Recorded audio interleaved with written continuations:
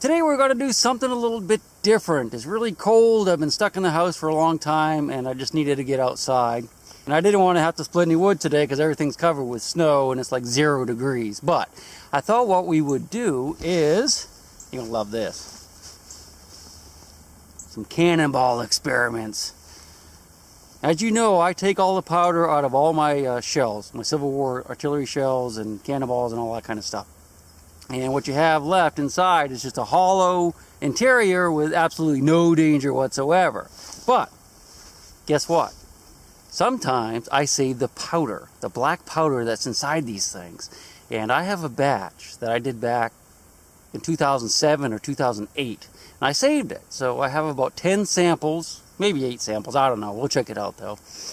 Of black powder that has been sitting in my basement nice and dry for almost a decade.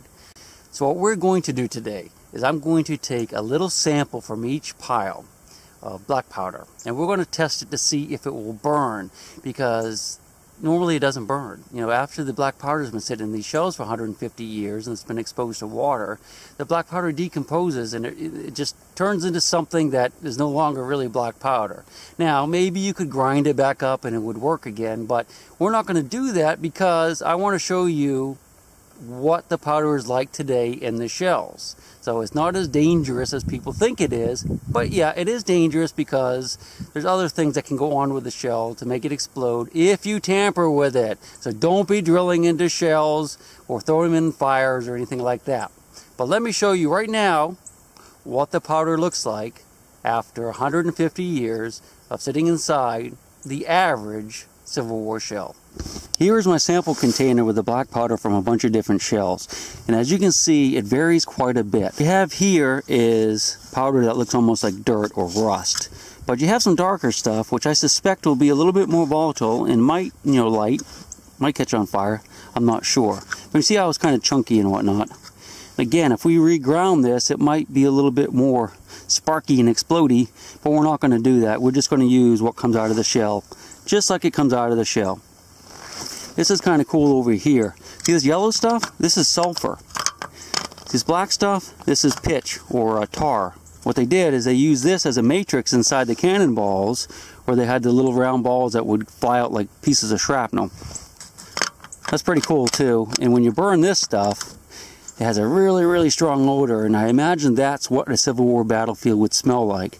It's the burning sulfur and burning pitch from the shells, because it's just is very, very pungent and very strong. Anyway, let's get to it and we'll try some of these samples. Okay, let's go ahead and start with a lighter colored one. I think this is probably going to be the least reactive. We'll just get a little bit on a spoon here, just to kind of show you. I'm going to put it on this old axe. There we go. Alright, let me fire up the old torch. Alright, here she goes. Cover your eyes, boys. Ready?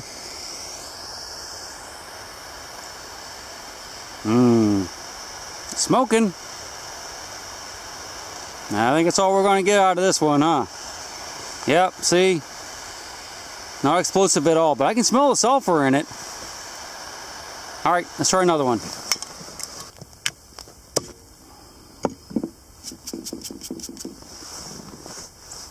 Alrighty, we'll get one a little bit darker this time. There's the next one. There she goes. Yeah. Alright, I don't have much hope for this one either. Here she goes. Ready? That's getting a little redder, isn't it? A little bit more going on there, but still there's no chance in heck that that would explode. But it's very strong. I can really smell the sulfur in there. Whoo! Alright, enough for that one. Okay, so far we've tried this one, and we've tried this one. You see this one's a little bit darker. So let's go ahead and we'll do this one. I think this one might be reactive. I'm not sure, at least a little bit. And lastly, we'll do this one. So it gives us a good sample of what we have here. The others are kind of in between, so I don't think they're going to do anything. But this one and this one, we might get something out of. Let's give her a shot.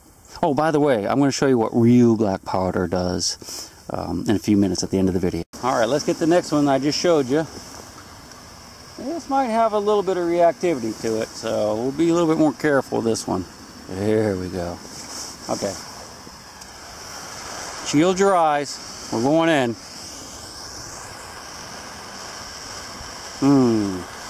Nope. Can't even get a blowtorch to make that go off. I thought that one might have a little something to it, but no danger there. Alright, we'll get the last one. And it's burning. See, it's burning a little bit though. So there's a little bit more to it. Have to be a little careful with that. Alright, here we go.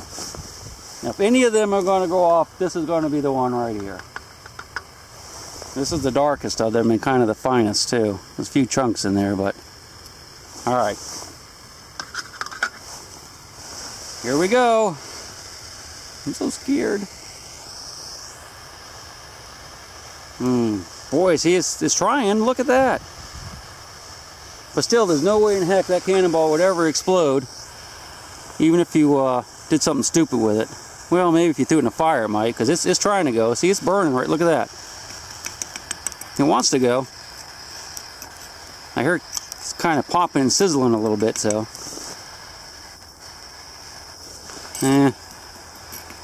Now that's not going to go. But you have to be careful now, because some of the shells have what they call water cap fuses on them, water cap, and they can be very dry inside. Those are the kind they use down around the coast, gunboats. So you have to be careful. That would almost explode, but it's not going to. Alright, so what we're going to do now is I'm going to show you what real black powder. Well, let's do this. Let's see if what the tar looks like. Put a little bit of heat to it. Ooh, that burns. Look at that. Oh, I love that smell. Man, that's awesome. It smells like asphalt. Yeah, so that'll burn, and that's just the tar. Let's look at the sulfur. This is the sulfur out of a cannonball. Let's see what it does. Well, I'm going to use a smaller piece just in case it does catch on fire, because I want to save that big piece. Yeah, see, it's still burning a little bit right here. I'll get rid of that. Alright, little piece of sulfur. Let's see what it does. Ready? Woo, look at that. Caramelizing. Oh, that smells wonderful. Isn't that neat?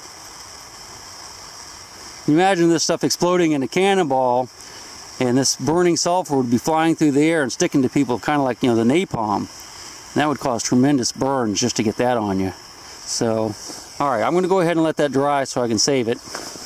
Oh my God. Woo! Man, that stuff gets to you. Really strong in the nose. I'll go ahead and show you what real black powder looks like now. I'm going to go ahead and cool this off so I can save it. What hasn't already burned up. Oh my gosh, that's strong. Whew. That, my friend, is what a battlefield would smell like. I wish you could smell that. That's just pure sulfur. You know what sulfur smells like. You know what this smells like. Alright, let's get the real stuff. What I have here is a jar full of modern day black powder. Now this isn't exactly what the soldiers would have used. This is the modern day equivalent. This is the same stuff that reenactors use in reenactments, and if you're a black powder hunter, which I used to be, this is what I used in my musket. So this has been sitting in my barn for 10 years also, but I have a feeling it should be much more reactive than what I just showed you out of those shells. So we're going to put a little pile here and see what it does. You ready? I'm going to be much more careful with this one though, because that would probably cause me some serious burns if this whole jar caught on fire. We're just going to put a little dab down here. Just a small dab. There we go. That's a little bit more. I'll make it exciting, huh? Okay. I'm going to put this jar way behind me so it's nowhere near me, and I'll come back and we'll fire the torch back up and see what this does. Alright, my hands are really freezing, so I gotta do this quick. The other bottle of propane quit working, so. Okay, here we go. This is the modern day black powder, which they call Pirate X. Reenactors use this, and also black powder hunters. So watch how reactive this is compared to what the old black powder that's decomposed in the shells turned out to be. Watch this. Ready? Close your eyes. Now, I would say that was pretty reactive, wouldn't you? Let's go ahead and shoot that from a little further back. I'm not sure how that turned out, but I'm going to move the camera back just a little bit and we'll try it again. Alright, let's try it from back here. You ready? Okay, this is what it should have looked like. Jeez. Cool. Cut my hair a little bit on my hand, that one. I think we should do a bigger one. What do you think? You guys up for it? I am. Let's do it. Okay, so what we're going to do now is go over and light a bigger pile. There's not a whole lot on there. There's probably maybe about half as much as a normal Civil War artillery shell would have in it. Yeah, about half maybe. But what I did is I used my axe, which I actually repurposed, and I put a little powder train out to the end of the handle so I don't have to get too close to it. This is going to make a big flash, and I really like to save my eyebrows because my wife will kill me if my face is bald when she comes home. Let's give her a shot. Ready?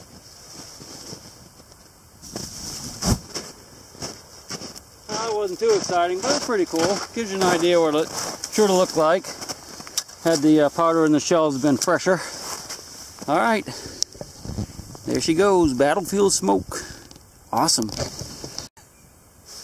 So I hope you enjoyed the video. I know some of you guys are going to be freaking out about playing with black powder, but you know what? It's perfectly legal. I mean, it's not safe to do this maybe, but it's not safe to, you know, put it in the gun and shoot it either. There's always danger, so just be careful if you do anything like this. Let's look at my axe. I hope I didn't ruin it. See where I had the powder on the handle? Nah, it's fine.